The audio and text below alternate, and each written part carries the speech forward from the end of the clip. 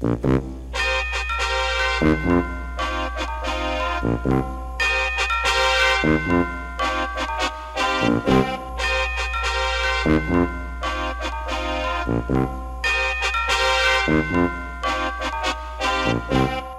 today we're going to examine a claim made about the planet Earth that you may have heard before, about how the Earth is built and what it does. Now if you were to take the Earth and slice it in half and sort of take a look inside, sort of dissect it, what you would find is that the Earth is actually made out of layers. These layers have distinct properties. On the very outside we have the crust, under that we've got the mantle, and then we have the outer core and the inner core. And that mantle, you might have heard, is actually moving around. Now this is a pretty gutsy claim, and so it requires some gutsy evidence. But how do scientists even know this? You can't see the mantle, it's too deep. Why would it move in the first place? So today we're going to examine this bizarre claim and see what we can figure out. In this video, your goals are to be able to use a model to explain how and why the Earth's mantle moves, explain how heat drives this process, and identify specific phenomena on the Earth's surface that are caused by this process. Now the Earth's crust is broken up into huge slabs of rock. These are called tectonic plates. Now depending on your classification scheme, there's about 7 major plates, 10 minor ones, and 5 dozen of what are called microplates, and they move slowly, about 1 centimeter per year. And this is all well and good, but it still leaves us with our central question about why and how the mantle is moving around. Well, let's do a little clever investigation to see if we can't figure this out. So we need some heat. So here's a hot plate to provide that heat, and let's set something on it. Let's say a pie tin. Now we're going to break up this flat surface with some coins to provide a few different sources of heat. We're going to add a fluid, something that will flow. Here we've mixed a little shampoo and water that will simulate our flowing mantle. And away we go! Now, this seems a little slow. Let's go ahead and speed things up a little bit. There we go. So take a moment to just watch what the fluid is doing, especially around the coins. Those little beads make it easier to see what's happening. Now here's a good example, but keep in mind that all the coins are really doing the same thing.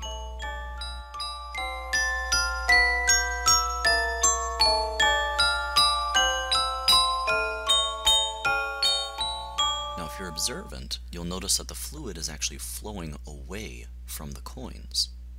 Now before we try to figure out what's going on here, let's recall a few facts about fluids. So let's take a blob of fluid here. It doesn't really matter what the fluid is, as long as it flows. That's what makes something a fluid. Now you might recall that any object, including a fluid, is made out of little particles, molecules, or atoms. And these molecules or atoms are zipping around, they're vibrating. And as these particles zip and move around, they produce a force, and that force is applied outward towards the edges of our blob of fluid. Now suppose that we applied a little bit of heat to our fluid. This is going to make our fluid expand, and the reason for that is because our particles are zipping around faster, and so they impart a greater force, and they take up more space. So we have the same amount of mass, the number of particles hasn't changed, but it's spread out in more space. And this is actually why a hot air balloon floats. So let's go on a tangent for a moment and try to figure out why this works. So our hot air balloon is floating in the air. Now the air is a fluid. Just like any fluid, our air is made out of particles, and these are air molecules. And they're cooler, which means that they're more dense because they're not vibrating around as fast. But it's called a hot air balloon for a reason. It's filled with hot air. So our air molecules in the balloon are hotter, and that means that they're less dense. Now that denser, cooler air presses against the balloon because all those particles are bouncing against it, and our sum total force actually ends up being upward. We call that the buoyant force. And that buoyant force is greater than gravity, which is why our balloon floats upward.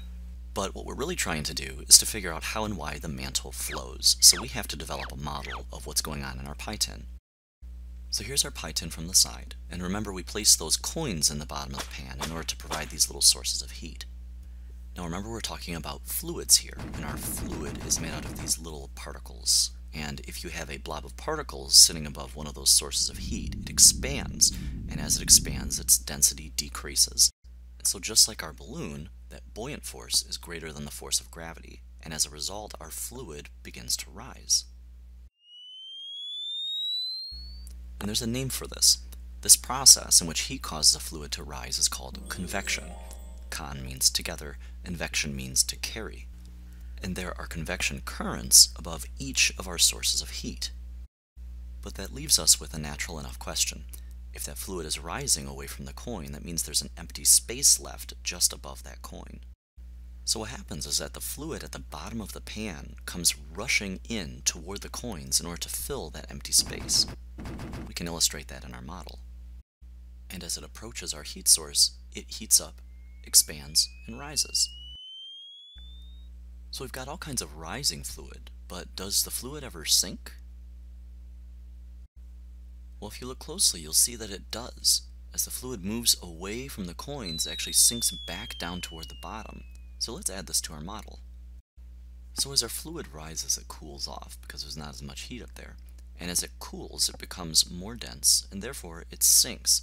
So our fluid falls back down toward the bottom of the pie tin. So we end up with these rotating circular shapes, and these rotating circular shapes have a name. They're called convection cells. And in this case, our model that we've developed, we actually have 6 of them. But what we really want is to apply this model to our moving Earth. So this is going to take some cosmetic changes.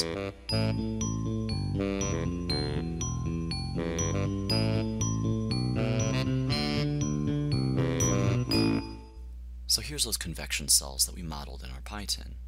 And they exist in the first place because that mantle is flowing. And in some areas on Earth, the mantle is rising, and so it diverges or spreads, and in other places it's coming together, and so it sinks. Now here's where things get a little scary. So you know about volcanoes and earthquakes and things like that, right? Mm-hmm. Well, it turns out that we can actually use mantle convection, those convection cells, to sort of predict where earthquakes and volcanoes will show up on the planet Earth. So remember that there's some places on Earth where the mantle is rising because it's heating up. And then there's other places where it's cooling off and sinking. So let's zoom in on one of these areas and see if we can't figure out what's going on. We've got our brittle crust, and then we have our mantle that's flowing underneath. Because it's cooling off, it's sinking. And the force of that flowing mantle is so strong that it actually drags the crust down into the Earth. And we can even predict which one of the plates will get dragged down. It's the one that's denser. And there's a perfectly logical name for this process. It's called subduction. The prefix sub means from below, and duction means to draw, pull, or drag. And so this is a subduction zone. Now let's go ahead and zoom in even further to the subduction zone to figure out what's going on. So we've got our 2 plates. We've got our upper plate on the left and our subducting plate on the right. And remember, these are moving because the mantle is flowing. It's sinking in this area. So as that plunging plate sinks down into the mantle, it builds up a lot of friction. And once in a while, that friction is released in one big jerk, and we call that an earthquake. And this is interesting for geologists, but not very cool for the people who live at these subduction zones.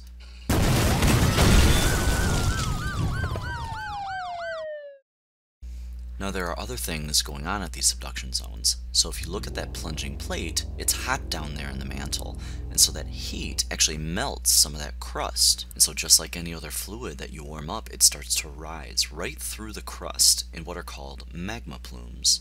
And these magma plumes will actually push through the surface of the crust, and this is what we call a volcano. Interesting for volcanologists, not for the people who live there. Now up to this point we've assumed that one of the plates is denser than the other, but what if that's actually not the case and the plates have the same density? We know that the denser plate is going to subduct, so if they have the same density, neither one can do that.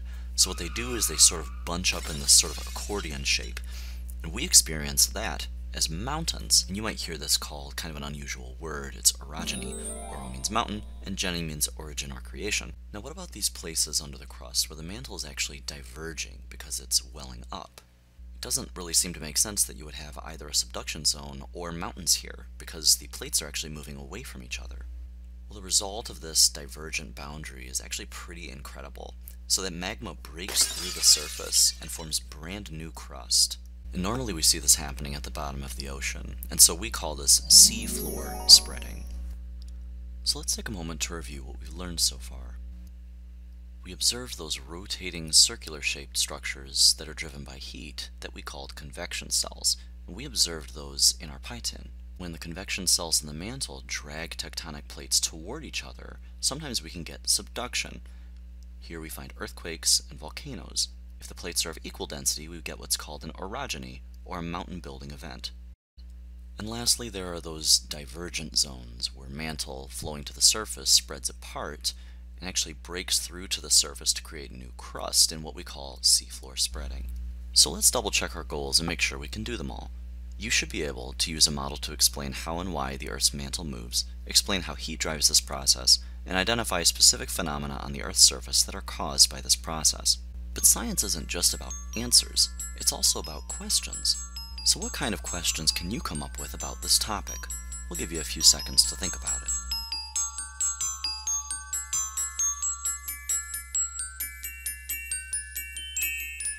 Well, here's a few questions that we came up with. Why is it so hot deep in the Earth? Where is all that energy from? Do volcanoes happen anywhere else besides subduction zones? And what would make them occur? What about earthquakes? Do they need a subduction zone for them to happen? And how long do these processes take? How many years? And what did the Earth look like billions of years ago? Until next time.